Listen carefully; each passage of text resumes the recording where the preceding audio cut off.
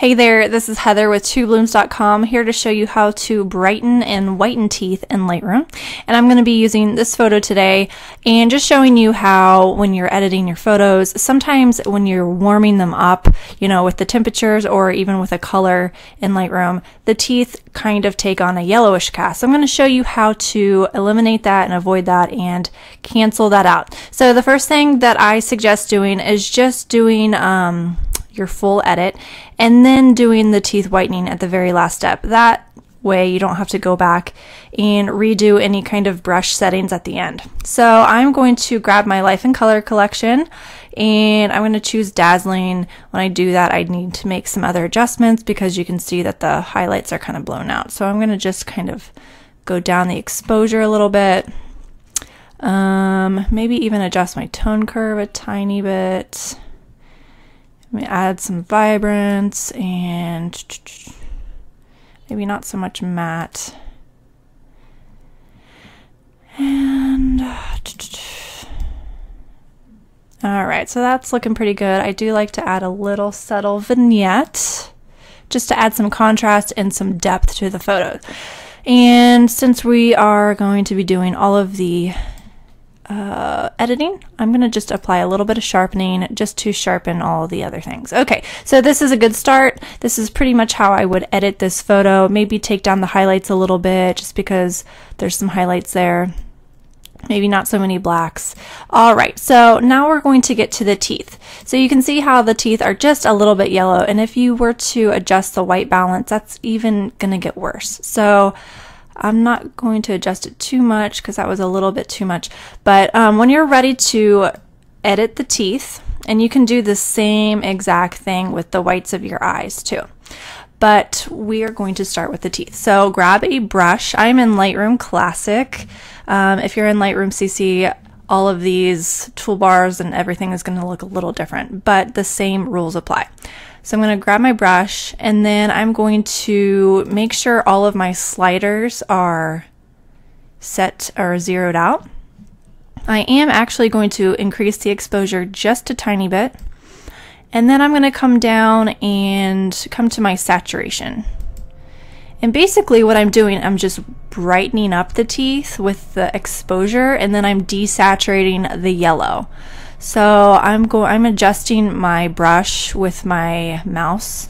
You can do that by manually on your mouse, or you can do it manually if you go up to the size.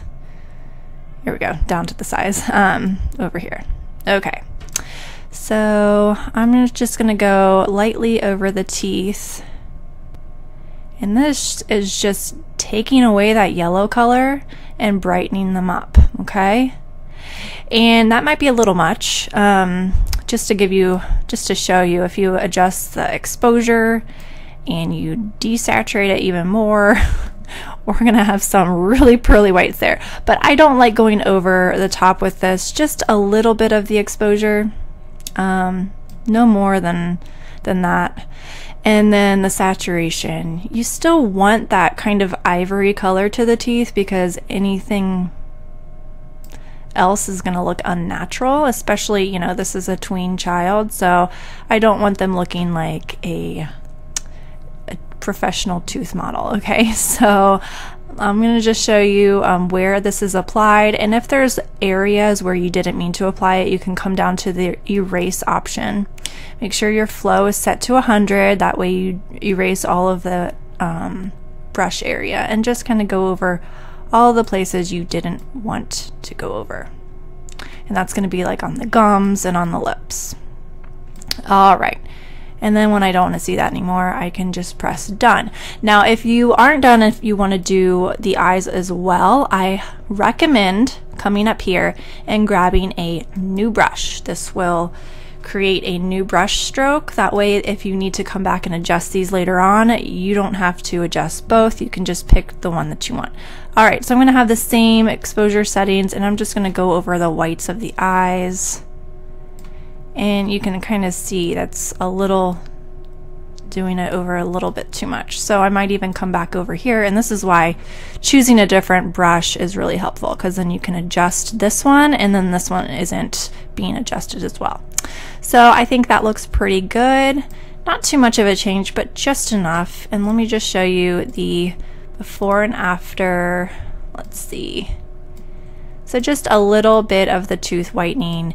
He didn't really have yellow teeth to begin with, but when we applied that preset, that the warmness of the preset, it just made his teeth look a little bit yellow. So this kind of makes it a little bit more natural, and you can even save this as a brush. So if you have this brush that you really liked, you can scroll on down, actually just click on custom and save current setting as new preset, and you can just save it however you want. So toothbrush, and there you have it. If you found this tutorial helpful, make sure you subscribe to my channel for more Lightroom tips and tutorials, and check out all of the links below. If you like this Life in Color preset collection, make sure you check out the link too.